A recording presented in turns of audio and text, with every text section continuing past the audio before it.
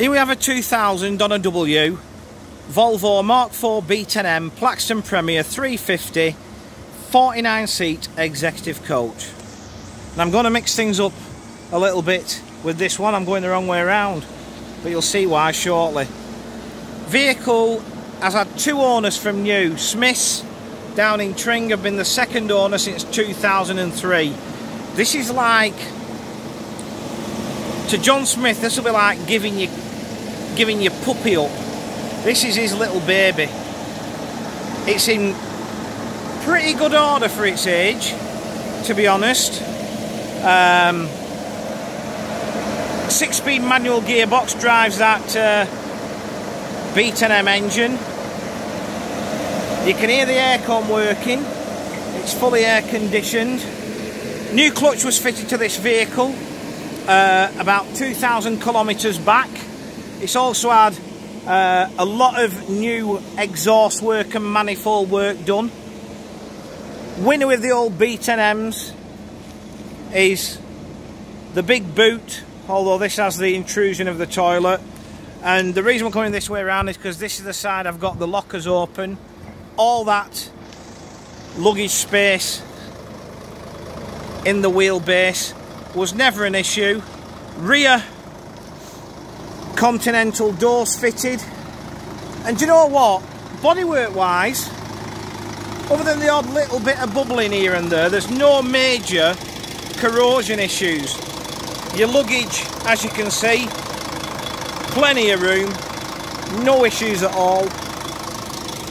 Listen to that purring away, that's one of my favourite sounds. Just slightly beaten by an AEC 760 or a 680 Leyland in a Leopard, setting a load of car alarms off. Now, if you've not worked it out up to now, and I'm going to give you another clue, Mark IV B10Ms didn't need that front grille, but this operator always specified them. My old favourite in-swing door. And if you've not guessed now, you know nought about coaches, because this was obviously new to Wallace Arnold.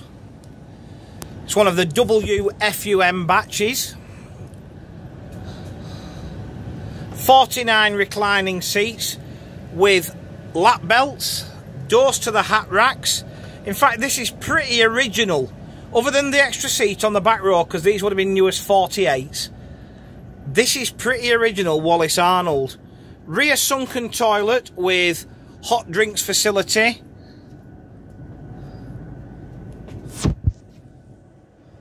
But the reason I'm pointing that out is, if you're a bus enthusiast or a coach enthusiast and you're looking for an old Wallace Arnold coach to preserve, you ain't going wrong here. Maquette's original, everything, floor's original. There's more red in here than there is in a knocking shop, allegedly. You know, the body's in good order.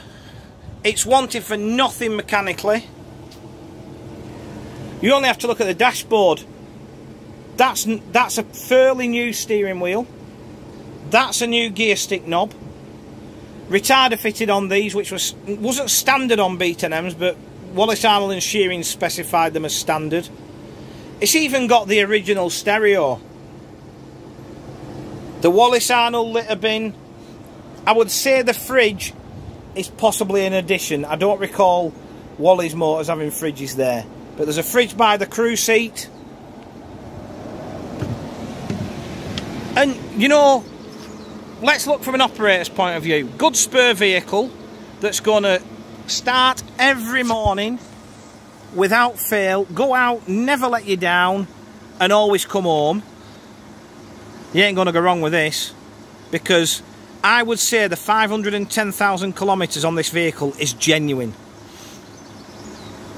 Because looking at the rest of the fleet here, they're not worked hard.